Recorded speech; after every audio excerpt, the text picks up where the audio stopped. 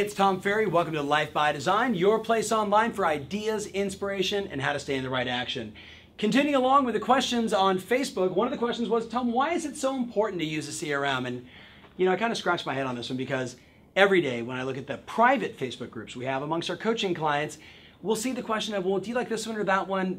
They're not asking, should I use a CRM? They're more about which one's gonna give me the best competitive edge. Now, it's interesting that this question comes up, but when I started to do a little more research, consider the following, you ready?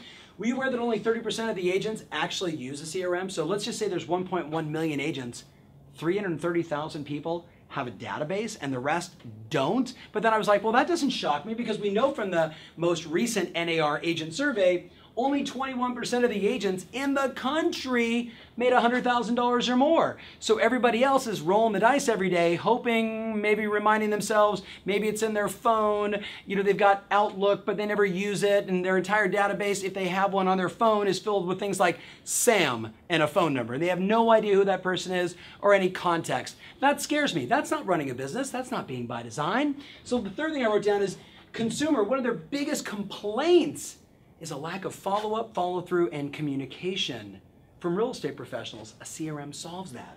Number 4, all the money's in lead follow-up. We just did a video on this, and thank you for all the shout-outs. All the money is in the conversion. It's about following up at the right time, saying the right thing, the right message, at the right time.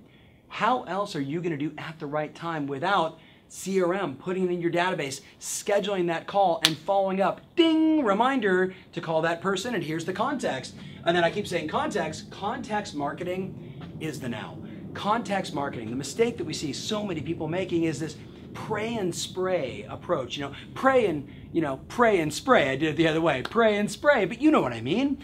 So we're sending out mass emails instead of context specific. So I love all the CRMs out there. I like Contactually as an example, where Contactually gives you all those buckets, and you could say past clients, former associates, my college friends, my high school buddy, my people I met at open houses, people in my geographic farm, and that big bucket that everyone has called I have no idea who these people are. But once you've got it set up, then you can do context marketing. So I'm marketing and messaging to my friends that went to the same school as me, or the people that I've met at open houses, or people that have visited my website, or potential sellers, or my farming. So I've got context. How else can you do that without a CRM? You can't, right? So what do we know? 8 out of 10 new agents fail after 5 years. That's the number we keep hearing from the National Association of Realtors. So if you're watching this video and you're sitting in a room with a bunch of brand new agents, look around the room, because guess what? If there's 10, 8 of you will be out of the business in the next 5 years. Now, do you think they're retiring in style? Or do you think that they forgot that this business is about relationships, meeting people and creating relationships and contacts, and then communicating and messaging and following up to find out who they know that wants to buy or sell, or do they want to buy or sell, as we're doing all the other marketing and lead generation? It's a relationship-based business at its core. So without a CRM, you're out of integrity with those relationships. No one's going to do business that way. It just doesn't work. And then, what do we know? Over 80% of consumers love their agents, and yet only 12% ever use them, refer them, and half the time they forget your name. They're like, she was a really cool gal, she was blonde, she was in real estate, and there was a balloon, right? Or, they really nice guy, super energetic, gray hair, very experienced, and there was a rock. They don't remember. That's a scary thing, that they don't remember as I'm sitting here thinking about it, I had 2 hip surgeries when I was young. I can't think of my doctor's name. I didn't even know who the guy was, and he did 2 surgeries on me when I was young. You would think I'd remember. I wonder if he has a CRM. I wonder if I talk to somebody who has the need for a hip replacement or hip surgery that I can't even refer to the person. Are you getting why you need a CRM? Are you kind of figuring this out? Then, of course, I wrote down the last one, that the average agent just fades away.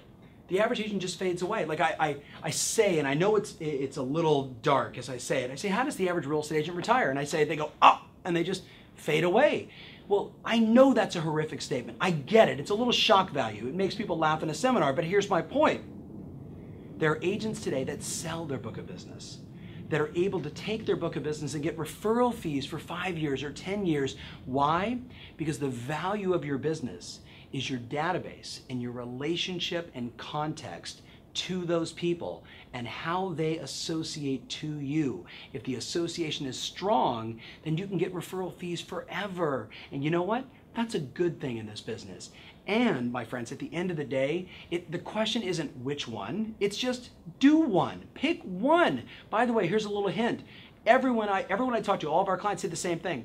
Every single one of them has good things and bad things, but it doesn't matter as long as you use one. You get your data inside there, you start to work them, you start to mature them, you start to follow up, you put them in all those right campaigns, and guess what? Your business is by design, and that's the goal. So, long rant, thanks for watching. Remember always, your strategy matters, and now more than ever, your passion rules.